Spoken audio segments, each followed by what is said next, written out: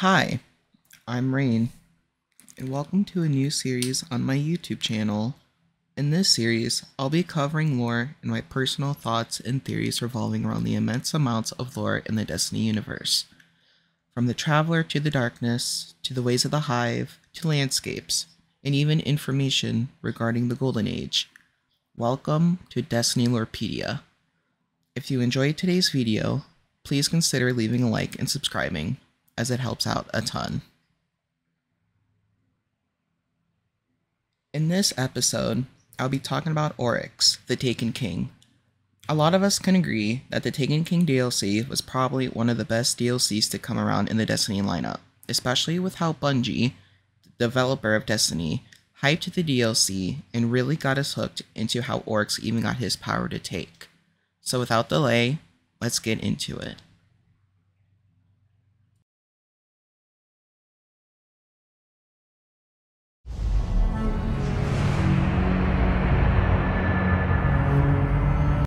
That still gives me goosebumps. As we know, Oryx was introduced to us in the Taken King DLC. During that time, we just saw him as another boss, but clearly he had a very important role in regards to the Destiny universe and the timeline of events. He is the first of the three sisters that we have slain in the Destiny universe, with Savathun being the second sister slain in the Witch Queen DLC. We don't quite know too much about Xivu Arath, although I will mention very few things about her in this video. This is also the time in which we will learn about the Books of Sorrow, which contain verses compiled from not only Oryx himself, but also from the Worm Gods and even Oryx's sisters. It has been reported that other civilizations have also added verses into the Books of Sorrow. We will get into the connection between Oryx and the Books of Sorrow later. Oryx's early life is completely different from what it was when he invaded the solar system. Oryx's original name was Arash, the eldest out of the three sisters. Arash was the daughter of the Osmium King of Fundament, a big gas giant where her kind hid from threats. Tragedy hit when her father, the Osmium King, was murdered by Teox, who was a tutor to Arash and her sisters. While there isn't much information on how exactly Teox got away with the murder, there is heavy speculation that Teox asked the Helium Court, the Osmium Court's rival, to set helium drinkers to assassinate not only the Osmium King, but Arash and her sisters as well. Of course, the three sisters got away, but the Osmium King did not. Shortly after the Osmium King's assassination, Arash and her two sisters swore revenge on Teox, and this would be the beginning of a long journey for the three sisters. Taking Arash's ship, they went on a long journey to eventually build an army capable of killing Teox and her allies. However, Arash brought the Osmium King's Worm Familiar and had spoken to Arash about her father's final words, which was a warning that the moons of Fundament would align and create a giant wave that would annihilate the entire race. This would change their journey's path from making an army to reaching the bottom of Fundament, where the Worm Familiar had given instructions of how to reach the bottom in order to meet the Worm Gods. Halfway down their journey to reach the bottom of Fundament, they passed by the Leviathan. As they tried to pass, it spoke to Arash and the three sisters, heeding them a warning to turn around. The three sisters declined and ignored the warning, continuing their journey down to the bottom of Fundament. After reaching the bottom of Fundament, Arash and her two sisters walked upon to the Worm Gods, who offered their larvae to the three sisters for incredible power. However, in return, they would need to feed their worms never-ending hunger, or be consumed.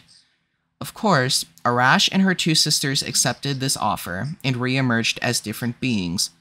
In this case, since we are talking about Oryx, we'll be focusing on the changes of names as well, in which Arash became Oryx. Starting now, I'll be referencing Arash as Oryx. After many times in which Oryx had been able to feed his worms never-ending hunger, herself and her sisters had feared that eventually they would no longer be able to feed their worms, therefore resulting in them being consumed, as they were not able to fully satisfy the worm's hunger. Oryx then had taken herself and her two sisters into her sword world, where her throne world would be established. There, Oryx would kill both her sisters as a plan to find Akka, the worm god of secrets. Killing Savathun gave Oryx knowledge in regards to manipulating Akka, as well as Akka's location. Killing Xivu Arath gave Oryx the brute strength to potentially kill Akka, while also being able to gain Akka's secrets regarding the Deep. As many people see it, the Deep could be another term or connection to the darkness, if not the darkness itself. After successfully killing Akka, Oryx obtained the secrets of communicating with the Deep. As a result, Oryx created the Tablets of Ruin, in which Oryx had worn around his waist. After the Tablets of Ruin were made, Oryx had re-emerged as Oryx, the Taken King. From now on, I will only be referencing Oryx as Oryx. While Oryx had revived his 2 sisters, he also had 3 children, 2 daughters, Ir-Enuk and Ir-Halak, and 1 son, Crota, which we are familiar with from the Dark Below DLC. While we don't know too much about Oryx's 2 daughters, besides their names and their idea of an oversoul to separate themselves from their deaths, we know that Crota wasn't only Oryx's son, but also was seen as a hive god. However, Crota followed in his 2 sisters' footsteps and tried the idea of an oversoul. This would then cause the Vex invasion into Oryx's throne world. As a way to secure his throne world and make it safe, he used the Tablets of Ruin and turned his throne world inside out, therefore giving way to the making of the Dreadnought. Oryx arrived in the Solar System shortly after Crota's death at the hands of the Guardian, in which the Guardian had used Crota's sword against himself, but this only invited Oryx to finish the job that Crota had started. Oryx is met by the Awoken fleet in which a big space battle occurs. While Oryx suffers losses from the Awoken Queen's Harbingers, Oryx ultimately claims victory. Shortly after, he starts to recreate his taken army, starting with a Cabal base on Phobos, in which the Guardian had seen firsthand of this power to take. After a plan that was made by the Vanguard, the Guardian was able to reach Oryx's Dreadnought and eventually disable the weapon on the Dreadnought, a big caved-in circle that fires an AoE blast that destroys anything in this path. This is the weapon that killed many Awoken and is seen firing in the space battle cinematic. After attempting to get to Oryx and failing, Eris Morn had told the Guardian that in order to reach Oryx, they must follow the steps of his dead son. In this case, the Guardian would have to become Ascendant. In this case, the Guardian had stolen enough of Crota's essence from his tomb in order to become Ascendant and reach Oryx. Many believe that this essence is simply his soul, but as far as I am currently aware, there isn't much to definitively prove that. After becoming Ascendant, the Guardian had reached Oryx, and, of course, they battled. The Guardian wins the battle, defeating Oryx. However, Oryx is not finished. In the cutscene that plays after Oryx is defeated, we see Oryx manifesting his power to take, using his sword as a buffer as he is quite weak at this point. Here is the cutscene.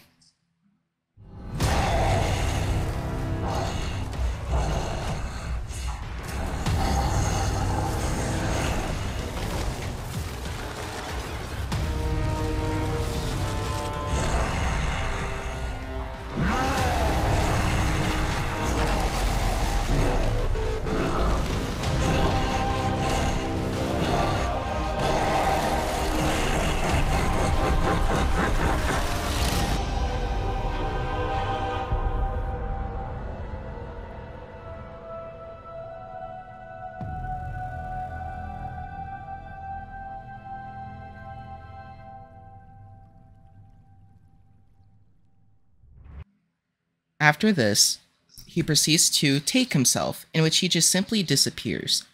Many think that he died right after, but this simply is not the case.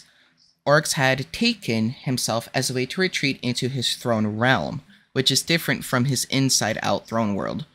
This is what would lead to the King's Fall raid, in which we would start at the court of Oryx, and eventually we would get to see Oryx one last time at the end of the raid where we defeat and kill him once and for all. This would be the time in which Oryx is killed and his corpse to be floating out in space.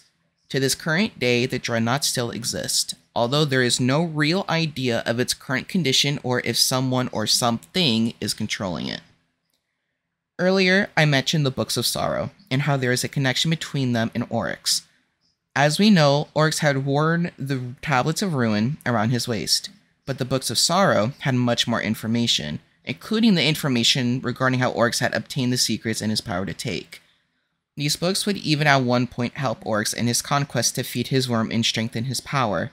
The connection may not be seen as clearly as other connections between other characters and items or other books, but the Books of Sorrow's connection to Oryx is a big connection as it helped to develop an idea into the works and minds of Savathun and Xivu Arath, as well as Oryx sharing his information on his sisters.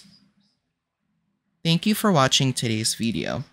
Again, if you enjoyed and may want to hear other lore-related stuff around the Destiny universe, please don't hesitate to give this video a like and consider subscribing as it helps out a ton.